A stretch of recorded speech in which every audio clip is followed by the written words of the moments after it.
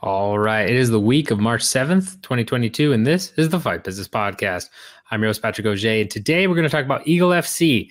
They have signed a multi-million-dollar deal, sponsorship deal, which will be a big move for them. We'll break down what that is, as well as signed a lot of notable names and familiar faces from the UFC, Bellator, a couple of big vet names. So we're going to talk about their strategy, why they're doing that, as well as the sponsorship and what we can expect as they continue to try and make a name for themselves stateside at the US.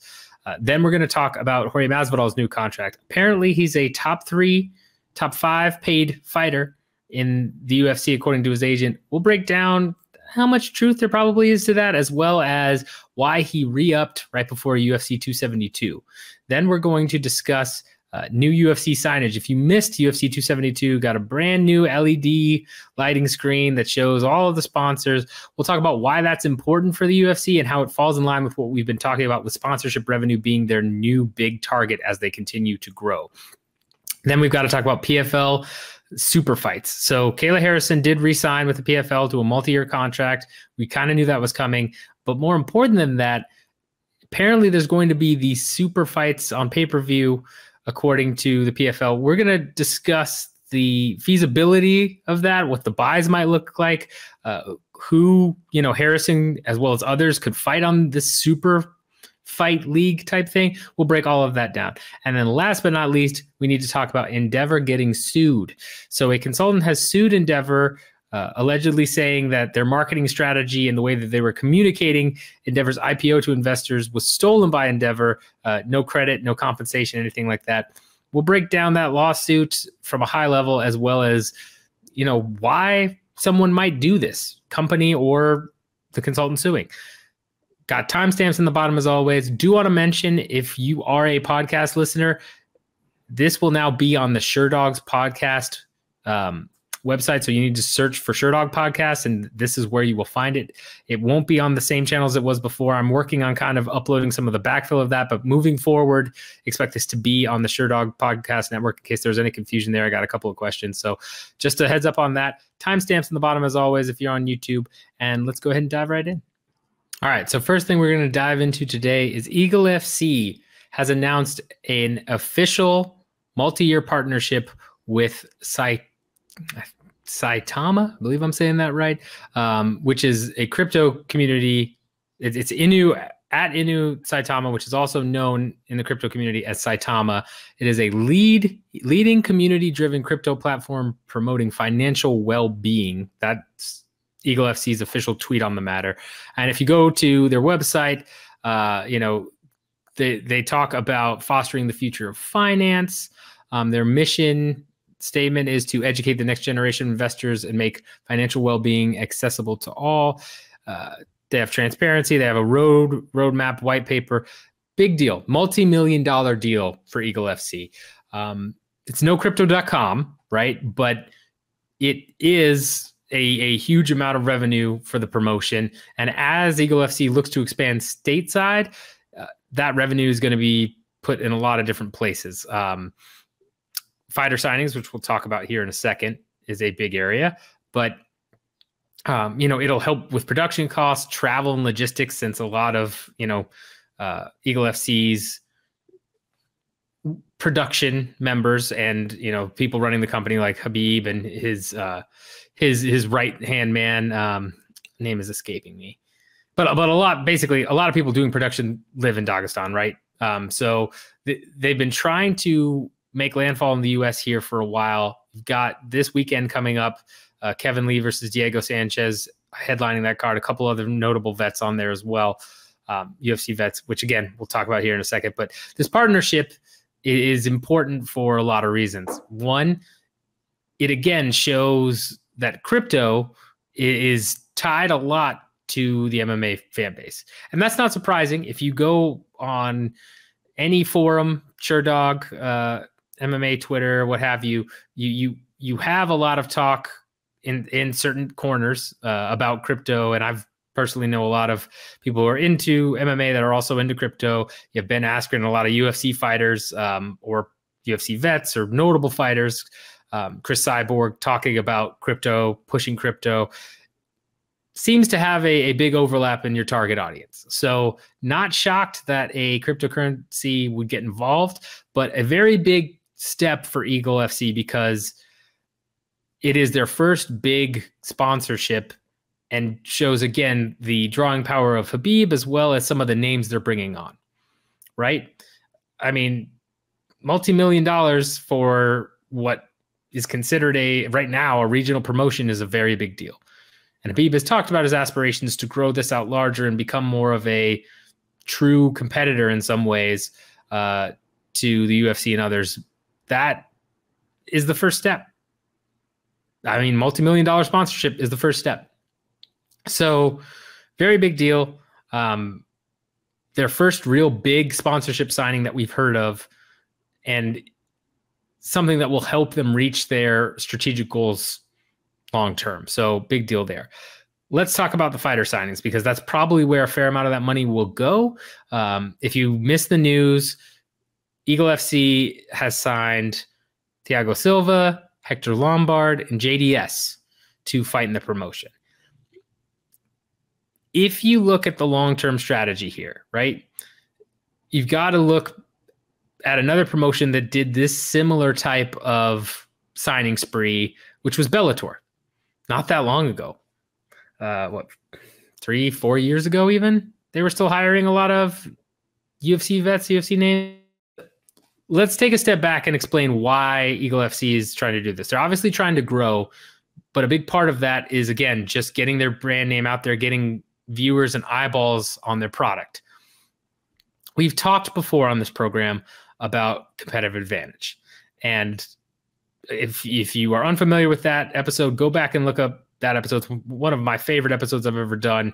Breaks down, how you get a competitive advantage in business, what that looks like, etc. But if you take that same model we've talked about, right, and you look at the asymmetry, which is having more than your competitors, and then the scarcity, which is having a resource that is not easily accessible to competitors, and you have that combination, that goes a long way in terms of helping you gain market share.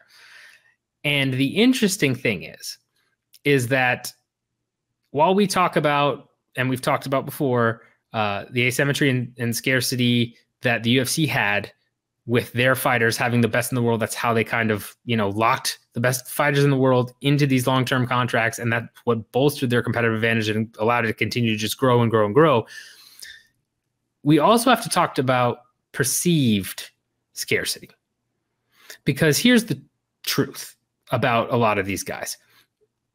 They have name value, but we know, if you're a hardcore MMA fan, right, you know that JDS isn't what he used to be, right? He's not the guy that went in there and took the belt from Cain or had the wars with Cain Velasquez, or even made a second run and had, the fight against Stipe the second time. He's not the same fighter that he was. He's older. He's taken more damage, is what it is.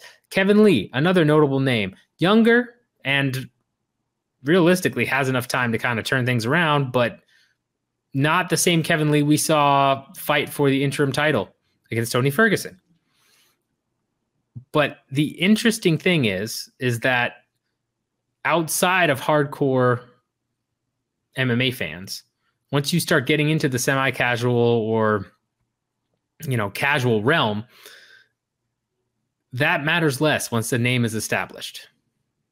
And the scarcity becomes less about their actual skill and being this elite top 5 in the world, and more about how many people remember who they are or know who they are fighting wise and are attached to them, right?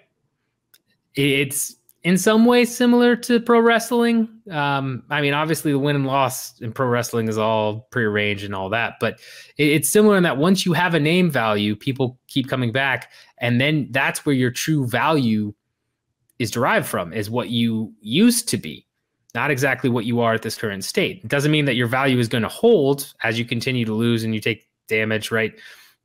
Put on, if you have bad performances, et cetera, et cetera. But it creates its own scarcity for certain fans, because there are fans that remember JDS, older fans who remember JDS that may have lapsed, right, out of being a regular UFC watcher. Maybe they watch every once in a while when JDS is on or whatever, and then they hear or see, oh, JDS is coming and fighting back, and Hector Lombard, I remember him, and it's a nostalgia factor, right?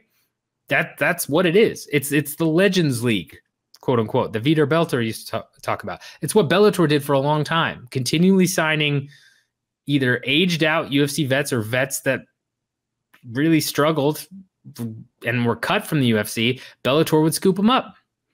That was a lot of what it was. I mean, you had Frank Mir, you had Matt Mitrione, you had Roy Nelson, you had all these guys that used to be bigger names in the UFC now over at Bellator. Does it actually boost the ratings up that you would hope for? Well, I mean, for Bellator, probably not, because you're already, that number 2 promotion, you're trying to hit that next level. But especially for Eagle FC, who is brand new in the States and does not have a name for themselves, really, that's going to help you. That's going to help get hardcore eyes to watch your product and a lot of semi-casual hardcore eyes, right? Some lapsed fans or some fans that, yeah, maybe you check out a big pay-per-view or all the big pay-per-views and the occasional fight night card if it looks really good, but otherwise you don't really watch. You're not, diehards like us watching every weekend saying, oh yeah, I need to watch Bellator, UFC, PFL, LFA, Invicta, all that stuff, right? You get that next tier and it kind of hits one of those tiers. And remember, we know that at least the UFC categorizes fans into 8 different customer segments. I would imagine you're looking at hardcore, which is number 8, and then 7, maybe 6. Which is 2 steps beyond that. Some of 6, mostly 7 for this, by using these older legends. But it works. It should bolster viewership and get people watching their inaugural show and maybe a show or 2 after. Now, will it sustain you for that long? That's harder to say. Then it becomes a little bit different. But again, if you have those older names and new, brand new, like Eagle FC, it makes sense to sign them just to get people to watch your product for the first time. We've seen diminishing returns on this through Bellator, through PFL. That's another great example, right? PFL has been around multiple seasons now, and they signed some of their biggest names with Anthony Pettis, Fabricio Verdum, some of these bigger name former UFC champs. And yet the ratings for PFL were not great, right? And that goes to show, again, that the names help a little bit, but once you are established, there's diminishing returns there. Because ultimately, the product is different. You're still looking for something exciting, something different. Usually, you have to have at least 1 or 2 fighters that are perceived to be the best in order to keep the product moving. That's why PFL worked so hard to re-sign Kayla Harrison. That's why Bellator has kind of shifted and, gone away from signing these older name UFC vets and focused more on their homegrown talent, which is really coming to its own, like AJ McKee, Adam Borix, those guys. It's more about getting your brand off the ground when you're bringing in these names, but it won't last forever. Just because you bring in a JDS, a Hector Lombard, a Thiago Silva, a Kevin Lee, a Diego Sanchez, doesn't mean that if you continue to have fight cards on them for a year or 2, that they're going to keep that same level of viewer interest. Because a lot of the hardcore fans, and especially once you get beyond the hardcore fans, the closer you get to the pure casual, they want to see the best of the best. That's how the UFC really just grasped a chokehold on the industry, was by having the scarcity of true top elite fighters and locking them in, and then the asymmetry of they're the only brand that had, so many top ranked guys in the world. Eagle FC is not going to be that. Bellator is trying to be that through their own homegrown talent, right? They're trying to essentially create those new guys that will be champions, be perceived as the best of the world, and truly compete with the UFC. But when you're starting out and when nobody knows who you are, right? It makes sense to bring these guys in to bring in more hardcore and casual viewers for the first couple times. It does. Khabib's name will take Eagle FC much farther than it ever was as GFC, Gorilla FC or whatever. But having those bigger names on the cards, having them in exciting fights will help get the initial viewership there and just showcasing the product. Will it last long term? No, they'll have to pivot. But getting the first set of eyeballs on the product is step one. Right? If you're a startup, your first job is to get people to hear you out. That's step one. Even if they're like, nope, we hate you or whatever. First thing you got to do is get people to just listen. That's what this is. That's what these signings are. I imagine as they grow their roster, as they try and grow homegrown talent, they may eventually end up cutting some of these guys. I mean, some of these guys are older and they're going to retire soon anyway, right? So there's not a ton of risk in signing them now. But again, it is a move to make a splash with the U.S. market and to get the initial eyes on the U.S. market. That's really step one. After that, got to find different ways to sustain them.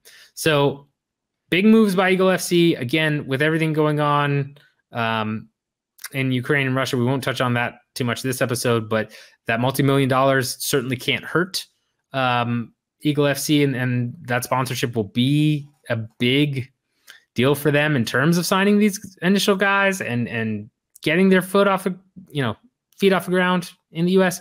So I think it's a good play by them. I think it makes sense short term. I think it makes sense strategically to do this. Long term, they still have to find another way to differentiate themselves and really capture that market, get repeat customers. But this is a great way to enter a market. And that's really what this is about. All right, next up, we're going to talk about Jorge Masvidal's new contract. So obviously, things didn't go Masvidal's way at UFC 272, but prior to that, just days before, Masvidal did sign a new UFC contract that was extremely lucrative. Melky Kawa, his agent and owner of First Round Management and all of that, announced that he signed this new contract and stated, and this is from the ESPN article by Mark Ramundi, his contract pays him like a champion and then some. And the length of time will be that he will finish his UFC in the career.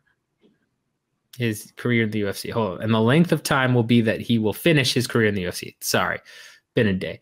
So, it's one of those things where, according to that, sounds like he is, getting paid very, very well. Kawa said that, it was signed after 5 months. It makes him a top 5 fighter. Negotiations happened again with Chief Business Officer Hunter Campbell, who typically handles fighter negotiations. So not shocked that that's really who he was dealing with. But, if this is true, and Masvidal did say in the new contract, my kids are going to be good for a long time, all that stuff. If this is true, it is a big deal, right? I think that we know in the past we've heard fighters being signed as number 1 or number 2, and we have the numbers from the UFC antitrust lawsuit that kind of dispute that, right? We know that certain fighters were not the top tier paid fighters. We know that John Jones was not the top tier paid fighter, back in 2015, all that wasn't. I don't believe it was even McGregor. I think at the time it was Lesnar. John Nash's article breaks it all down. But again, we know that managers and agents will often come out and say, yeah, we've killed it with this deal. We're now top 5. We're the highest paid fighter in this division, all this stuff. And ultimately, when we have the receipts of that, it turns out that that's not true at all. That, they are paid well compared to other fighters, but they're not necessarily in the same ballpark. I think this new deal, based on what Kawa is saying here, I think this new deal, when it says the contract pays him like a champion and then some, he might be getting in the 500 or 600K range. And then no pay-per-view points, maybe, or maybe with pay-per-view points as well. That could easily be true. I'd be shocked if they didn't include pay-per-view points like that, unless they opted for a non-pay-per-view point contract and just a high flat fee. We have seen that happen before. It's rare, but wouldn't be that shocking. I think either way, it one speaks to the testament of Masvidal's drawing power, right? Because ultimately, the only reason the UFC is going to offer him a deal like that is if the numbers back it up. And we know, looking at the prelims for ESPN, as well as the social media metrics, I think I gave a buy rate of 400,000 last week or something like that. I now think I was horribly off in that regard.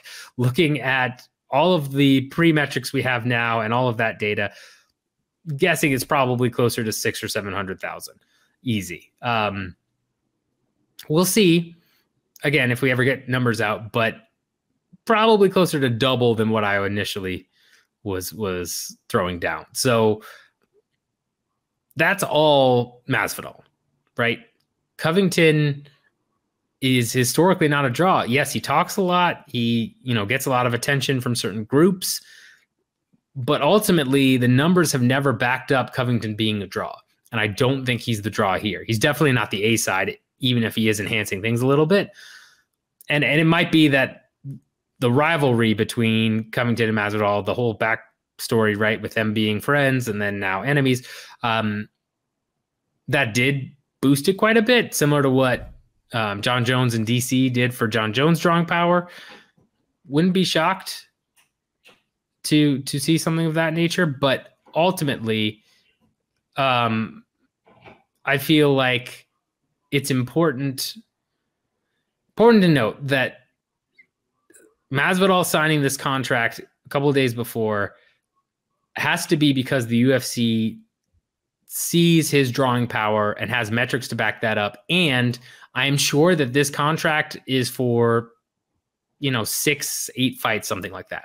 This isn't just a couple fights that he can then renegotiate at a later date. There is the new 5-year sunset clause. We know that is out there, that, in 5 years from March, what day is it? March 3rd or so. We know that in 5 years, so 2027, Masvidal would be a free agent based on that 5-year sunset clause. But up until then, my guess is it's between a 6 and 8 fight contract. And it's very much we're going to keep you here until you retire, because Masvidal is older. I think he's 37. Yeah, 37. He's probably going to fight out the rest of his career in the UFC unless he goes on a terrible losing streak. And then they decide to cut him. He's not drawing the numbers that he was. But I think he's probably reached that level where they'll keep him around as long as possible, as long as he brings in the numbers, right? He could end up being a gatekeeper, do the old Andrei Arlovsky or what Overeem was doing for so long. Although Overeem was kind of in the mix. And I think Masvidal will stay in the mix for quite a while. But in a worst case scenario, Masvidal probably gets relegated to an Arlovsky gatekeeper type for new up-and-coming guys if he's continuing to fight and if he's drawing in the numbers that the UFC requires of him. But make no mistake that while this contract is certainly a good call in a lot of regards for Masvidal individually, he's probably leaving money on the table as well, right? We know he is, based on the revenue, fighter revenue split. We know he's leaving money on the table. So I can't imagine that he's going to renegotiate his contract again. He may try. Like, let's say he comes back, knocks out a couple people, wins the belt, becomes an even bigger phenomenon. He may try to renegotiate, but the UFC would need a certain bump in metrics to allow another renegotiation at this place. Otherwise, this is almost certainly the last contract Masvidal will ever sign with the UFC in terms of being a fighter, right? So again, take it with a grain of salt that he might be top 5 paid fighter. Maybe he is, especially with the way that they are cutting veterans that are kind of middling and hiring brand new people through Dana White Contender Series and young up and coming guys that are getting paid 12K, he might be up there. I would not be shocked to see him top 5. Top 3, yeah, maybe. I mean, again, he's drawing very well. The only people I can think of off the top of my head that are drawing more than him right now are McGregor and Adesanya, I would say.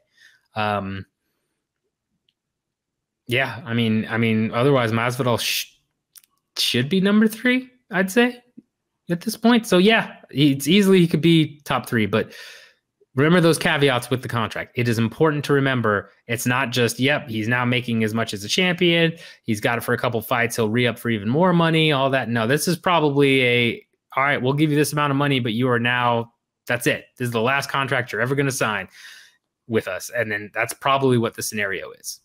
All right, next thing we've got to talk about today is the new signage you probably saw if you watched UFC 272. So Sports Business Journal broke this story shortly before 272 that they've created a new sponsor signage with Fight Deck, which is this new LED decking system.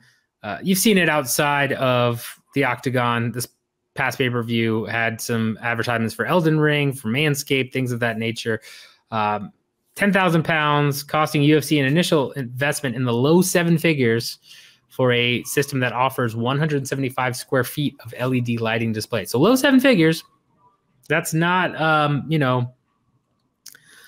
that's not cheap. But again, the amount of revenue they expect to get back out of this is pretty high. According to UFC Senior VP of Global Partnerships, Paul Asensio, I believe I'm saying that right, this inventory will allow us at least an opportunity for a 15% boost in revenue.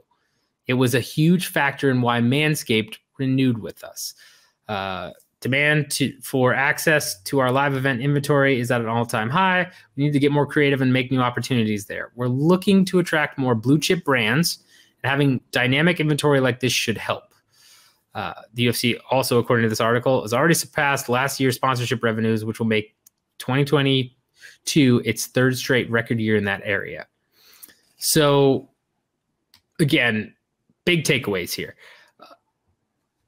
The initial low 7-figure investment already paid for itself if that's a driving factor as to why Manscaped renewed, because we know Manscaped renewed for 7 figures at least. I think mid 7 figures is last I heard. I'll have to double check on that, but they're pretty much it's already paying for itself. The fact that according to Asino here, I'm sorry, I'm just butchering names. I'm the worst at names. This will allow an opportunity for a 15% boost in revenue, and that demand for our access to our live event inventory is at an all-time high. That right there is essentially saying we have a lot of sponsors who want to be part of live events, that want to get their name on the canvas or on fighters' clothes or what have you. That's what sponsors are really asking for. That's what sponsorship deals or new sponsorship deals are going to get done. That's where is live event territory, not just on the website, not through commercials like Toyo Tires or anything like that. Live event showcases. 15% boost in revenue is huge. And again, already surpassed their previous sponsorship revenue. This is where the UFC is going to continue that growth. They can only cost cut so much. You really can. At some point, it becomes detrimental to cost cut. Got to pump up the actual revenue itself. Sponsorships are it. It is the year, the age of sponsorships. And I would not be shocked if you don't see more sponsors ending up on fighter gear, similar to Crypto.com. I imagine you probably end up selling some space maybe on the trunks or on certain other areas, maybe in their walkout gear. Who knows? That'll have to be negotiated with Venom and with other sponsors as well, depending on what those deals are. But still, this is only going to continue. And the fact that you can get a 15% boost or potential 15% boost in your revenue through an item that is essentially already paid for itself, if it was a key factor in Manscaped renewing is also a no-brainer, right? It makes absolute sense. Can we see an LED or expanded sponsorship on the fighter walkout? Wouldn't be shocked. Wouldn't be shocked if we, think about just even a year or two ago, right? You had people all over the canvas like normal, but you didn't have anything on the actual kits. You didn't have the DraftKings clock. You didn't have nearly as many little vignettes during the broadcast itself. I mean, you still had Anik or whoever calling out sponsors, but now you're seeing more like brought to you by this, right? We have Battle Motorsports or whatever it is, who's sponsoring the light heavyweight division. It's just more reinforcement that I was right earlier when I spoke about the UFC going after sponsorships hard in the future. And that's their new revenue source. They're not looking to expand their markets. They're not looking, I mean, they are, but they're not pushing that nearly as hard as they did to get into China and Russia. They're not looking to, break into a new geographical area. Now it's all about they want more blue chip brands. That means trying to get in bigger names who are going to pay more money and be a bigger part of this. It's part of their transformation since they've moved to a fixed revenue base and why they switched to uniforms in the first place. Remember, Lawrence Epstein talked about how ESPN wanted fighters to be, have more uniforms, not have random sponsors all over themselves that looked hodgepodgey with a banner. You had Condom Depot and all these weird sponsors that ESPN probably didn't want to be associated with. And I'm sure that Fox Sports, when they had the deal, didn't want to be associated with, right? It just isn't at all what they really want. They want control over who they're going to be associated with, and they want a cleaner looking product. The UFC made the changes to get to that cleaner looking product, to get the broadcast rights deal. And now as they move forward, they will continue to add sponsors and look for more bigger blue chip brands, bigger names to get more money. Makes all the sense in the world. Really does. You're still going to have particular, is it a brand fit sponsors like Monster Energy and, Manscaped and those type of, products, crypto, right? We just talked about that. But ultimately, the end goal is to get to the bigger, higher names of this, right? Whether that is getting, what's a big crypto company like Binance, or Coinbase. There you go. Coinbase, right? Coinbase would be a huge sponsorship for the UFC, and would be kind of that blue chip brand in crypto areas. Although Crypto.com is making some headway. You've got Manscaped. Yeah, sure. That'd be great. But I mean, imagine Gillette or something like that, who still does some of those products, but maybe not highlighting that specific one, or maybe they do, and then they used the Gillette name brand. Going to be a lot more money there. They are. It just is. DraftKings is kind of the premier brand of sports betting right now, given their rise. But it makes sense that they're adding more sponsorship areas, and I would imagine you're going to continue to see this, just more and more areas during the fights. I'd guess fighter walkout next. Maybe the fighter walkout path is sponsored by a certain brand. I mean, or the weigh-ins, right? There's plenty of opportunity to arrange some type of sponsorship with different parts of the UFC live events. And so I can't imagine we don't see just a continuation of this. But yeah, big deal. I mean, 15% boost in revenue, huge for essentially paying for itself. All right, next thing we're going to talk about here is not so much the Kayla Harrison re-signing, but the PFL Superfights, which was part of that announcement. So Kayla Harrison did re-sign with PFL for a multi-year deal.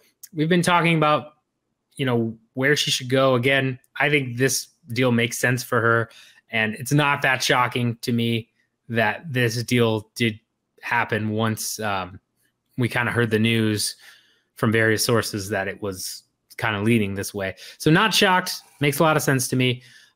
Sounds like, again, UFC offered her something, but it wasn't anywhere near the ballpark of Bellator and PFL.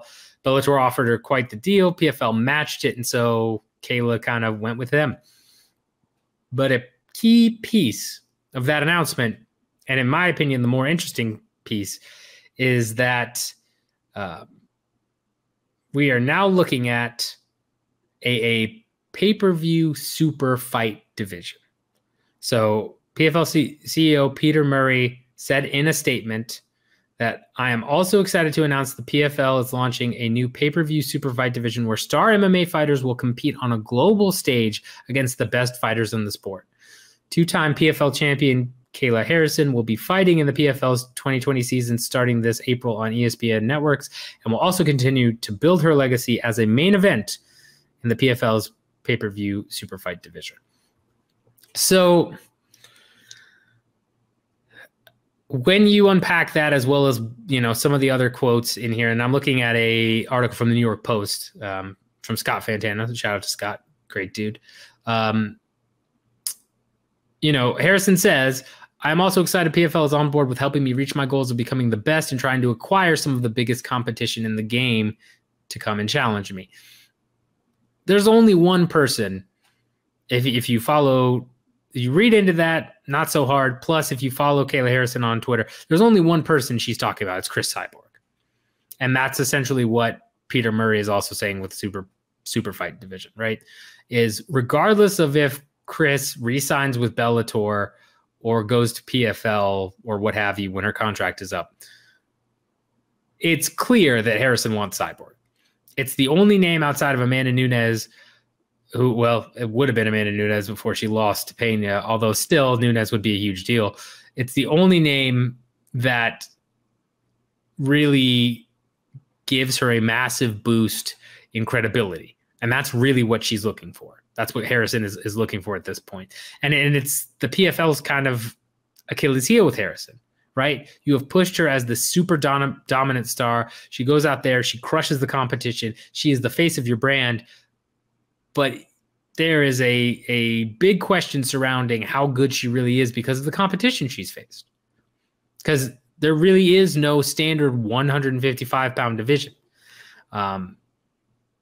That's something where Cyborg could easily make that weight, right? We know Cyborg could make 155, no problem. She'd be happy to. And if Harrison were to beat Cyborg, gives her instant credibility. Now you've got Julia Budd, who is moving into the division this year. That will help boost the credibility as well. But still, it's not that big name, right? Harrison needs either Nunes or Cyborg to take her to that next level and hopefully catapult her into what she wants, which is superstardom. How likely is this to happen? Well, we know Bellator is good for cross promotion. We've seen it in Rise and plenty, right? Now that also is a testament to Scott Coker's ties to Ryzen and Sakabura and those things as well, but it's not out of the realm of possibility whatsoever that Bellator and PFL cross promote. I think if the deal was right, they'd be more than willing to have that cross promotional fight and kind of, do a super fight. But part of the issue is that there is still a fair amount of risk for Bellator if Cyborg, their main women's star right now, goes over there and happens to lose to Harrison. It hurts them a little bit. And since they are at the stage of really homegrown push of building new superstars, guys like AJ McKee, some of their homegrown talent, they are all about challenging, but they'd prefer the UFC, to be honest, because there's little risk, right? Let's say AJ McKee fights Volkanovski. If AJ McKee loses, right, then no harm, no foul. I mean, it doesn't help, but it also doesn't hurt that much because there's a fair amount of people that already assume that Volkanovski is better than AJ McKee. I would say the majority of combat sports fans probably assume that because they're mostly the majority of combat sports fans or MMA fans rather are UFC fans. So it wouldn't be great, but it also wouldn't really undercut the credibility that much. It would hurt, but not there's a limit to how much it would actually hurt.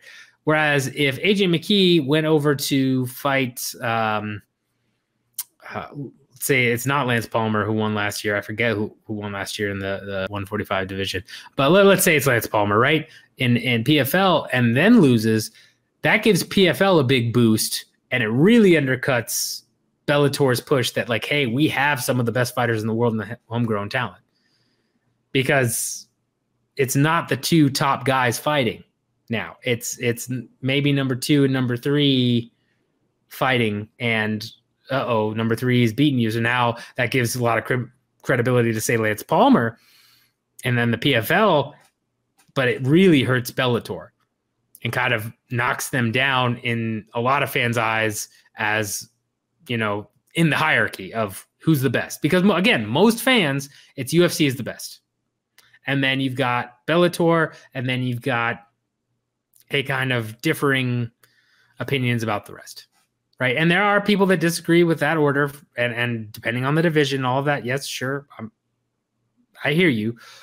But it would severely undercut Bellator's credibility if AJ McKee loses to somebody in PFL. To a UFC champion, not nearly as much. Much greater risk-reward ratio with UFC than with PFL. So that same still holds true. Same fact still holds true with Cyborg, right?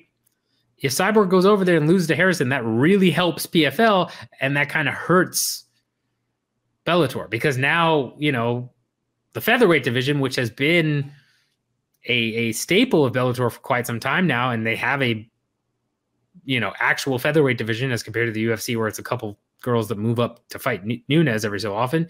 That really hurts their credibility there, right? And yes, it's at 155, but that's, fans won't care about that as much. They really don't. Hardcores do, but I mean, a loss is a loss, right? How many people started to discount Izzy because he lost to Jan Blachowicz? He's definitely out of the GOAT conversation, right? And yes, some people will argue and fight against that, but in the majority of fans' eyes, that's the case. So, you know, despite that, you know, I'm sure Jan had a ton of weight on Izzy, and that definitely played a factor in the wrestling game, right? I mean, we won't go down that path. I have my own opinions about that fight outside of the wrestling game anyway. But yeah, it makes a big difference. It really does. So will it happen? I could still see it if the money is right. But more likely, PFL will try and sign Cyborg to a 1 or 2 fight deal after her Bellator contract expires, if Bellator can't secure her. Beyond that, Scott Coker, again, has shown willingness to do the super fights and work with other promotions. There was always risk in, you know, him sending over Darian Caldwell to Ryzen, and then, you know, Oraguchi won. That was a risk. I wouldn't be shocked if Coker, if the money is right and if the deal makes sense, Coker doesn't do that with Cyborg and Harrison. And that's really the only fight you can make for the super fight division for Harrison, other than Nunes, which the UFC will never do. So really, all of that announcement is just to say, yeah, we're going to have a pay-per-view, hopefully with Kayla Harrison versus Chris Cyborg. That's really what they're saying here. As to other super fights, yes, you could get some Bellator or Ryzen guys in for super fights for pay-per-view, but are people going to really pay pay-per-view prices for that? Depends, right? What's the price point? Ryzen's pay-per-views are what? 10, 20 bucks? Something like that. I think 20. Not that bad. And if PFL uses that type of price point, I think you're probably okay. If you get into the $40, $50 range, no way. I can't imagine this super fight pay-per-view division has any legs to stand on. It just won't work. It's been proven kind of repeatedly through Bellator and through other entities in the past. If you try and go at a high price point and you don't have the perceived best fighters in the world fighting, you're not going to get the buys. right? There'd have to be some crazy gimmick. And like, if you, again, do you do a super fight with Jake Paul fighting somebody in MMA? Okay, sure. And yes, they've tried to boost Clarissa Shields up, but it's apparent that Clarissa Shields would get destroyed by Kayla Harrison based on her last loss to anybody that can just wrestle. If it's a stand-up fight only, Clarissa Shields has a very good chance at winning that fight. Anyone that knows any sort of takedown, wrestling, jiu-jitsu, anybody that has skill in that area, probably going to submit Shields once we get into that elite tier. I have no doubt if you did Harrison versus Clarissa Shields, Harrison would steamroll her unless Harrison got clipped on the way in or wanted to keep it standing to prove a point. Either way, I mean, Harrison just should be able to roll through Clarissa Shields, right? So yeah, you could end up doing like a weird super fight with Clarissa Shields and another boxer or something, or you do something along the lines of a Rising champion versus PFL champion or superstar, or Bellator. You could add PFL into the mix of Bellator Rising crossover and just kind of do whatever. But the pay-per-view point has to be low. That's the only way you're going to get people to buy this. $20, okay. I might pay $20 to watch Harrison versus Cyborg. 50, no, that's far too high. And I'm sure they're doing some numbers, or at least I hope they're running some numbers in the background to find that right price point. But price point will be key here. I'm more than happy to pay for a Ryzen pay-per-view. It's a whole show. I love Ryzen. It's all good, and it's only $20. That's not that bad. But if you were to ask me to pay $50 for a Ryzen pay-per-view, and sorry for all the noise, I don't know what's going on outside.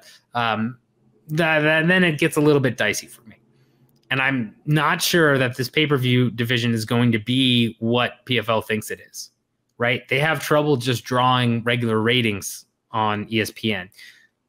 This isn't going to be some flip, switches flip because Cyborg is fighting Harrison. You'll get more eyes on it, yes, but you're going to get people to pay $50? I don't know. Let me know in the comments if you would pay $50 to see Harrison versus Cyborg. That's what I'm curious about. And the interesting thing is, I know a fair amount of you hardcores gladly will, but if this was on UFC, if this was a UFC pay-per-view headliner, right? How would this do? That's another question. Because yeah, maybe it is worth charging $50 and maybe you get 100, 200K, but I don't know. To me, I think the price point has to be lower because you've got a much space.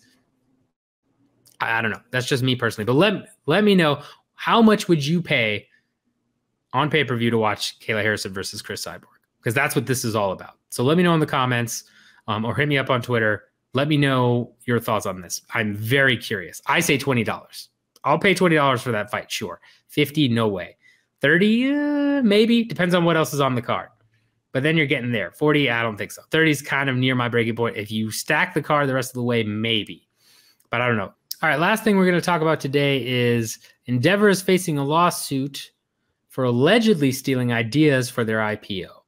So this guy, his name is, let me pull it up, David Card. Filed a complaint against Endeavor that essentially says, I gave materials and gave a blueprint of how to communicate the IPO to investors to have it be successful, because the 2019 IPO was unsuccessful, which was partially on Endeavor. It was also just the current climate that was around WeWork, Peloton, all that stuff.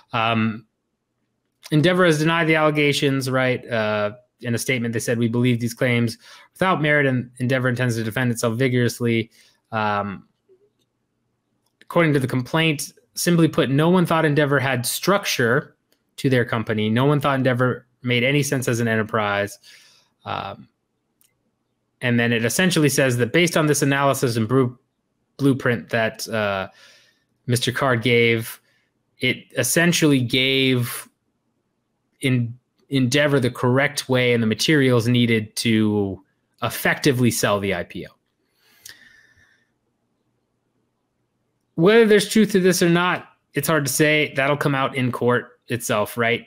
But the basis of the claim is an important one, and one I've talked about on the show a couple of times. But this is a real life, in the wild scenario that kind of highlights it. And that is, again, it's all about selling. When you're a startup, when you're a particular company doing whatever, it's all about how you communicate and how you sell. The world is still very much run by salesmen. It's important to remember that. And yes, Endeavor has been around for a while. This isn't some brand new company right off the block, but you kind of go through that same fundraising startup mode when you launch an IPO. You go through it all over again. When you're first starting a company and hitting the streets and selling your idea and trying to get investors on board, doing Series A funding and pre-seed funding and all this stuff, you are pitching this idea that has little to no teeth, very little metrics, and you are just saying, like, look, this will work. Trust me. IPO, you have a lot more data that you can highlight and show, a lot more cracks in the armor, right? After this, your idea has been actually tested and implemented for quite some time. It highlights deficiencies, things you need to work on. But ultimately, again, it comes down to how you spin it. It comes down to how you sell it and how you pitch the vision and the idea. This lawsuit is essentially saying that Endeavor is a hodgepodge of businesses, right? A hodgepodge of unrelated businesses that has a ton of debt and lost a bunch of money in 2019, which is all true. And it wasn't until Mr. David Card came and said, like, look, here's how you sell it, that Endeavor took those materials and then sold it, and that Wall Street kind of bit and said, okay, we're about this. We can sell this. The right pitch is everything. Startup, IPO, whatever. I mean, that's the basis of this complaint.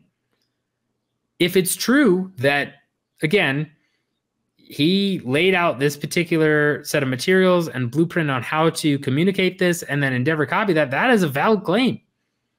Because that's really how you get the support you need to launch an IPO. Just like it's how you get the support you need to get pre-seed funding to start a company. So, again, this is a scenario where it just highlights, I cannot drive this home enough. Companies are all founded and started on, yes, great ideas, at least the successful ones, but also the right salesman, the right pitch. This is an example of that. You have to have the right pitch. Endeavor had a ton of debt, had lost a bunch of money in 2019, $554 million in losses, $4.5 billion in debt at the time. Right? In 2019, when they first tried to do their IPO, and it fizzled. There wasn't enough appetite. They first revised their price, and then they pulled the IPO last minute. And that's never a good thing to do if you're a company. That hurts you. And then they came back, and they bought out the rest of the UFC. They had the right pitch, and now Endeavor's stock, I think, is still up compared to where it was on the IPO price. I'm almost positive it is. That's very important. And they launched at a much higher price than what they would have had to in 2019. Cannot highlight this enough, because this kind of goes over the heads of a lot of people. A lot of people think that a great business is you have a groundbreaking idea and you get the pieces in place, and as you produce the idea or the product or service or what have you, naturally you start coming into all this money and then you grow and build. No. Maybe back in the day, that's what it used to be. But nowadays, it's literally, how do I get that first round of funding? How do I get that Series A? How do I get these investors to give me money to even try this? And you have a ton of investment ideas and a ton of things that fall completely flat. WeWork, best example of that, was valued way, way, way too high and then just came crashing down. right? And yes, the pandemic hurt and all that, but prior to the pandemic, that was 2019 when it was valued several, multiple tens of billions of dollars higher than it actually ended up, being valued for once SoftBank came in and saved them and did all that stuff. And Adam Newman or whatever got removed. It's important to understand that piece because that's how things work now. So again, valid complaint here. If it's true, Endeavor just kind of ran off with those blueprints, and it highlights again, just like with the startup, how an IPO works. You've got to sell. You've got to get people on board. Whether the idea is garbage or not, it's all about how you pitch it. Because you can get very smart, very deep-pocketed investors to pay you a ton of money for an awful idea if you can sell it right. And vice versa. You can have the best idea in the world. If you can't pitch it correctly, you're not going to get any money to get it off the ground. So important to highlight in the wild an example of where pitch is important enough that they're getting sued.